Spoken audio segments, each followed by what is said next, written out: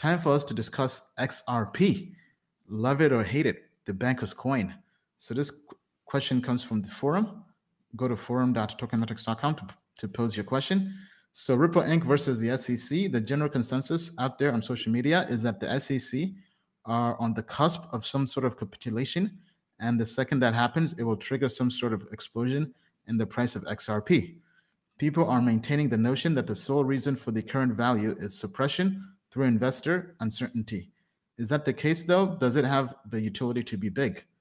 Obviously, there are a lot of wild numbers being thrown about, crazy price predictions that don't match the market cap, etc. What are Token Metrics' thoughts on this? Are people going big now on XRP to catch that bounce to the moon, or has it had its day in court? Very, very good question. Bill, what do you think about XRP? This is a question that just keeps on coming. So let's talk about the people who like XRP. People who like XRP rarely seem to mention that XRP is sort of the coin of the company Ripple. And a lot of people don't talk about the fact that Ripple has a substantial holding in XRP.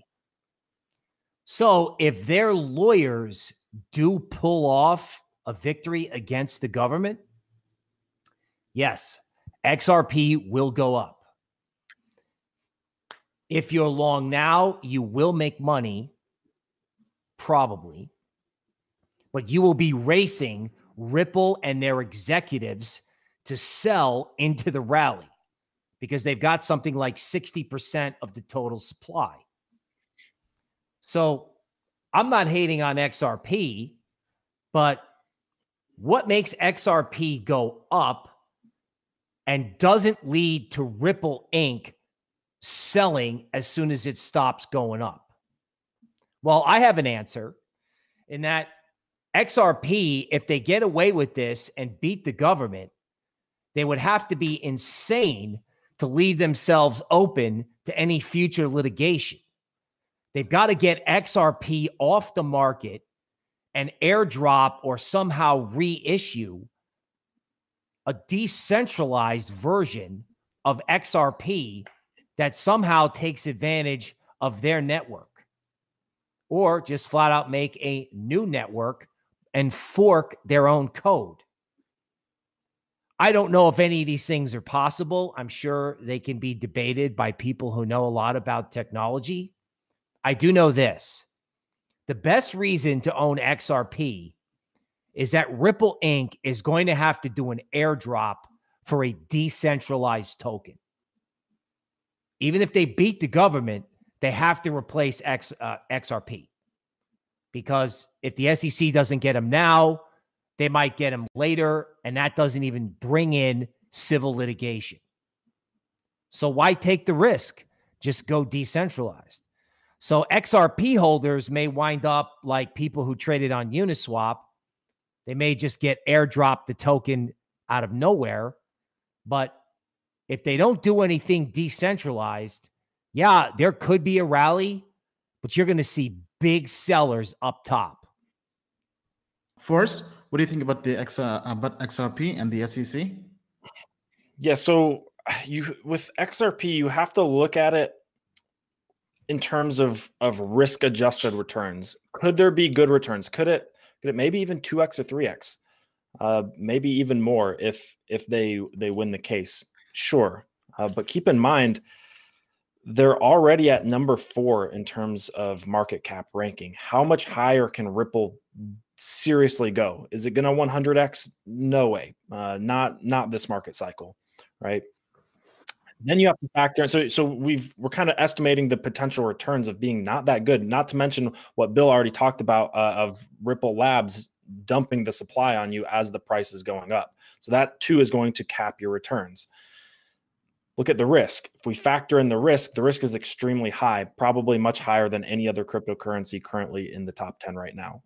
They're being sued by the SEC, or investigated by the SEC. That's not where I want to have a large portion of my money. So the potential returns are low, I would say, and the potential risk is high. That is a mismatch that I don't want to be involved in.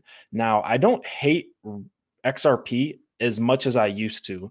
I've actually just changed my views on it. To me, XRP, a lot of people hate it because of the centralization and supply issues that Bill mentioned, as well as just the tokenomics overall aren't great.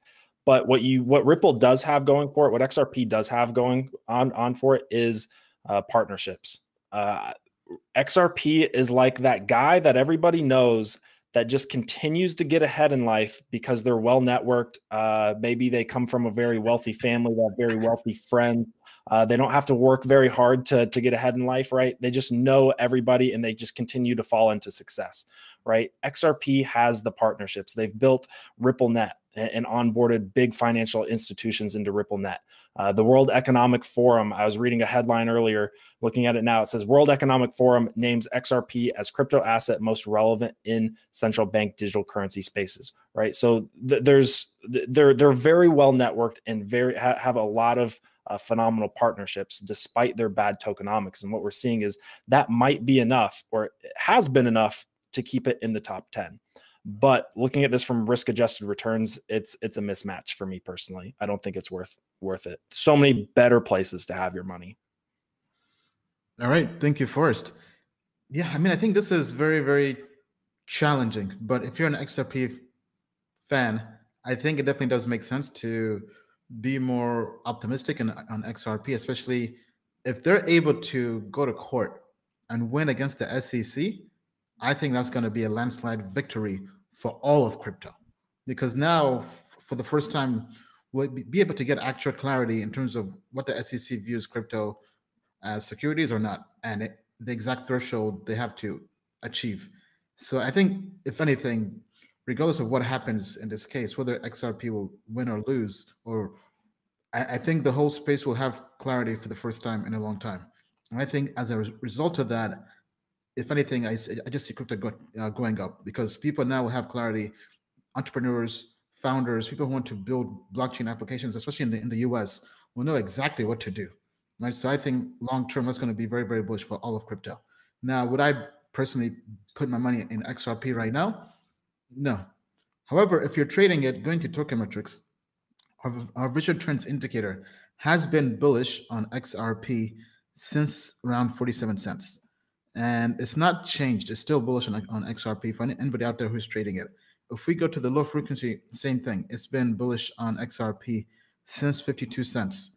So all that is still bullish. So if you're trading it, I'll keep on trading it, not financial advice, until maybe the visual trends indicator turns bearish. But long term, I personally don't have any plans to put money in XRP. However, I think regardless of the case, I think it's going to be very big for crypto, and it's going to bring a bigger bull run. Okay, tell us what you think. Do you think XRP will win versus the SEC or not? Post down below in the comments. Token Metrics is a cryptocurrency investment platform that helps users leverage machine learning to become better crypto investors. Our in-depth analysis helps eliminate the emotions of investing, find profitable investment opportunities, and filters out scams. Learn more at tokenmetrics.com.